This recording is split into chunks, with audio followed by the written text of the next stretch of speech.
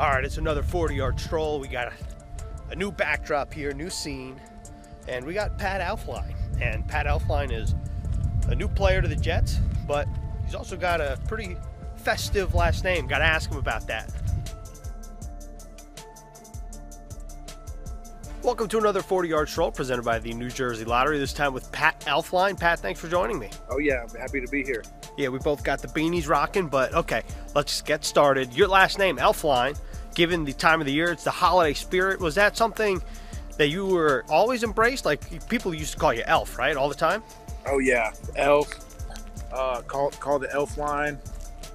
Yeah, I've heard it all. And did you always embrace it, or was that something you had to live up to kind of and get over? Both. Yeah, I embrace it all the time. You know, you have to have a little Christmas spirit, right? Okay, well, let's give some gifts here, all right? Or make some gifts, because elves make gifts. So if you're making something for Mekhi Becton, what are you making and what are you giving him? I think like a meat box, like a box of different assorted steaks and chops and meats. All right, I think he'd like that very much. And what about Sam Darnold? I know you don't know Sam all too well considering you're new, but what would you get Sam? No, new teammate.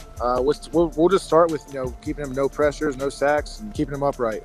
I think he would like that very much as well. You know, Pat, you're a pretty good gift giver. So, growing up in Buckeye County, where you grew up in, who's an Ohio State running back that you would have liked to block for in their heyday? I mean, Beanie Wells, right? That was the guy when I was growing up, Chris Wells. I like Archie that. Griffin. And I mean, you could go in any of them. They're all pretty legendary. I think those are great answers. So, Pat, in high school, I saw a documentary that said you had 12 varsity letters. So what sports did you play other than football, and what did you like about them? Okay, so yeah, I did football, and then I wrestled, and I did track and field as well. And track and field was fun too. Throwing the shot a little bit, ran a couple times. So, you know, just trying to mix it up. I mean, 12 varsity letters is insane. So with that being said, let's just wrap things up. What is your anything can happen moment? Anything can happen moment.